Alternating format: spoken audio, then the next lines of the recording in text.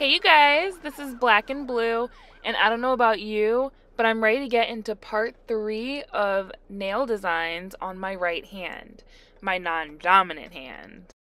So this is going to be a story time of a basic training event when I got a tick stuck in my leg.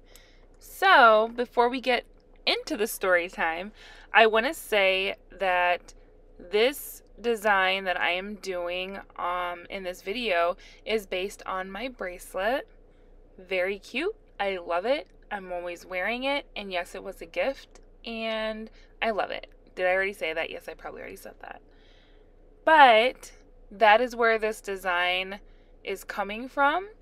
And I also want to say I did do the base of my nails about a week ago, so my nails actually change shape throughout the days because they are polygel, and polygel is a soft gel. So if you have, say, a stiletto nail where it's sharp, once you go through day-to-day life, they will start to dull and change more into a rounded shape.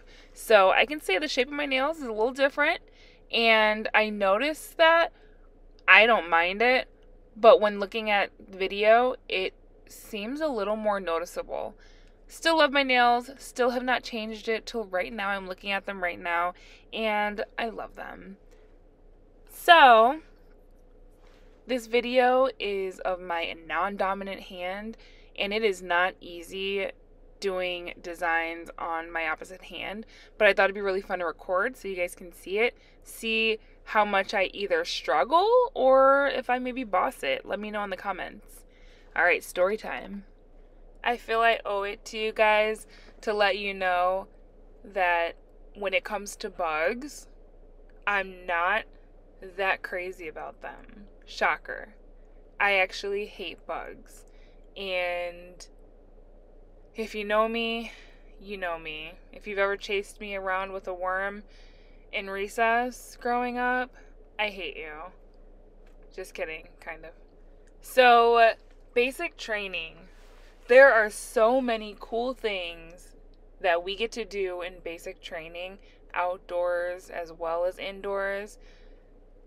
I've had a lot of fun experiences where I had to stop and think about how cool it is I'm doing whatever it is we're doing. In basic training, we're outside a lot. We're learning how to shoot. We're working on missions and how to complete missions, how to move when you're advancing and you're moving with battle buddies, not just by yourself. We're learning a lot, and we're outside a lot. Now, on this particular day, I don't remember exactly what we were doing, but we were in the field and I was on the ground a lot. I can say that because we were on the ground a lot every day. So I can't remember exactly what the training for the day was, but I can at least say that much. Now, it's common to check for ticks after training. Where I grew up, I never worried about ticks. It's not something I did. And no one at that point in my training company had gotten a tick, so I've never technically seen one at this point. I was 18, 19. I had just turned 19 years old.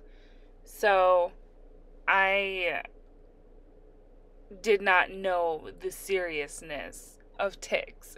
If you don't know, if you get a tick, you want to try and get it out fully and maybe even put it in a Ziploc bag and take it to get tested, because ticks carry Lyme disease, and it's very common for people to get Lyme disease after getting bitten by a tick.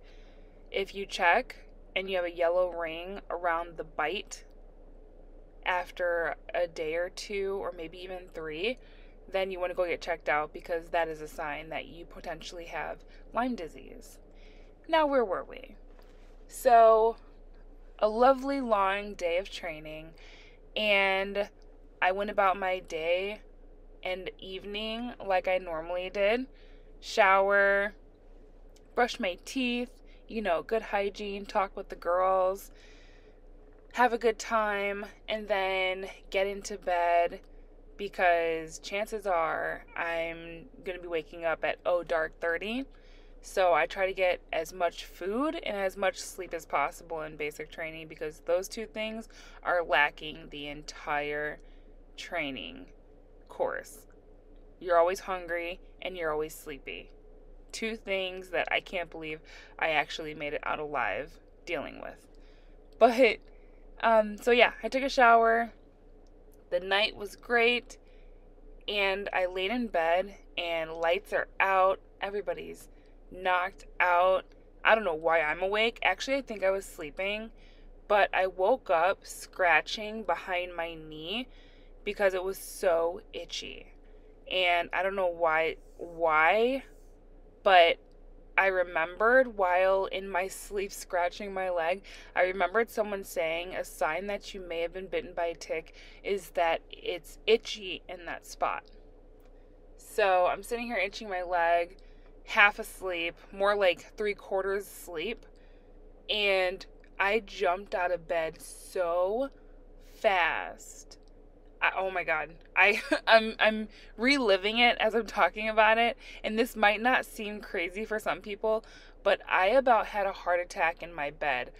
I jumped out of bed and I booked it to the bathroom, which we call the latrine.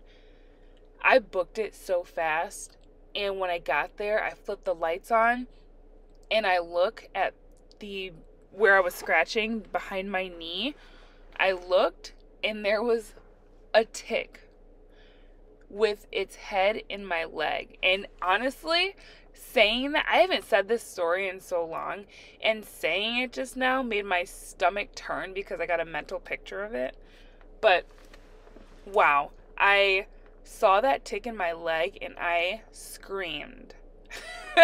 It seems like overkill now, but I screamed. And I didn't care who I woke up. I wanted everybody awake so everybody could try to help me. I was so grossed out. I was so disgusted. I didn't know what to do. I had one female in my training with me, and I cannot remember her name. I think it started with an R. It's her last name. I can't remember her name, but she made it seem like she got ticks all the time and she can just pull them out no problem. And I was like, no, you're not touching me. And then I go and I have a different person go with me to where our command, there's always one command officer on staff and they're in the office. So I'm like, you have to come with me because you always have to go with a battle buddy. You can never go somewhere alone, which is a good rule. You never know what could happen. But we get there and I'm still freaking out the whole way.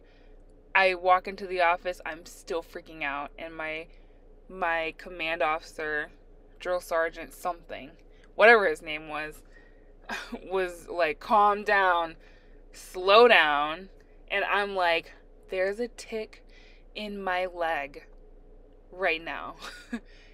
And my whole world is coming to a like crashing, burning end, and he's just like, okay. I'm like, I need medical help. I was beside myself. I'm like, I need this thing out of my leg right now. I need to go to the hospital. Let me tell you, my drill sergeant was like, basically looked at the battle buddy that I had brought with me and said, I have some tweezers. You can get it out of her leg. And I was like, excuse me?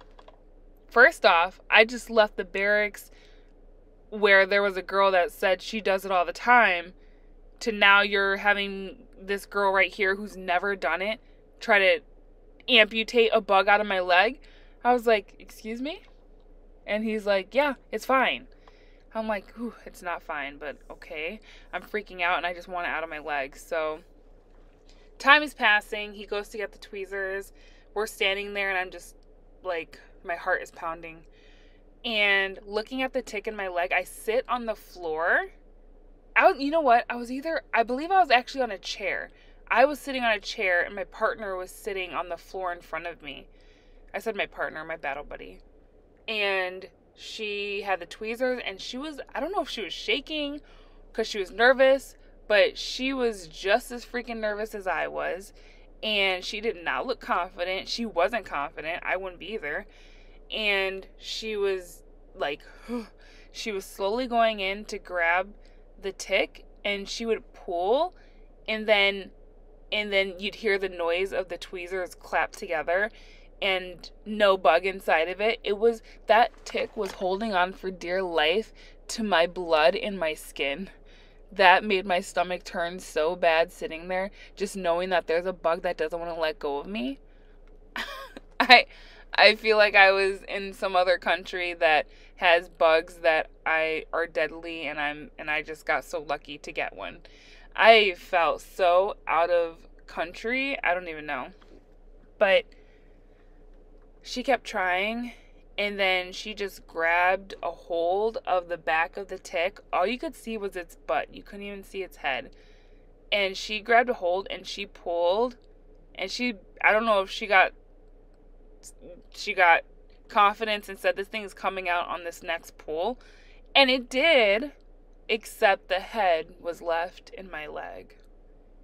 That tick was headless. And you guys, just saying that right now makes me want to throw up. I don't know why I'm putting myself through this. I was so mad. And you know what? It's not her fault. She was honestly helping me because a drill sergeant told her to help me. She never said she had the skill set to take a tick out of somebody's body whole. So I was really mad. I was annoyed. I thought I was going to get Lyme disease, the whole 9 yards, and I did not even want to touch my leg. I honestly wanted to have it amputated. Not really, but I did not want to even deal with it. It was so bad. Needless to say, that drill sergeant sucks, because who knows, we threw the tick away. I don't even know where the tick went. I could have got Lyme disease and nobody would have known. I'm good, guys. I am A-okay. But let me tell you, when it comes to bugs, it's a wrap. I cannot deal with it. That's my story time. Thank you for sticking around for it. I'm not the best storyteller, you guys, but I appreciate you guys for sticking around and finding out what happened, because it's kind of fun telling these little stories I haven't told anybody in a long time, or that I haven't told anyone at all. This one I have shared because it was insane and scary. But these are my nails, inspired by my bracelet. Tell me what you guys think. I put the blue and the black as best I could in a marble kind of look. And I really like how that hand has mostly white, and then my left hand has mostly black. I really, really like it. I'm looking at my nails now, and it's really fun to just watch myself do things. I think I like my right hand more than my left hand. Let me know in the comments below which hand you like more as a whole, and I can't wait to see what you guys think. I need practice. We all know this. Don't tell me in the comments, because I already know. Alright, thank you guys for hanging out with me. You guys be safe and have a good one. I'm 10-8.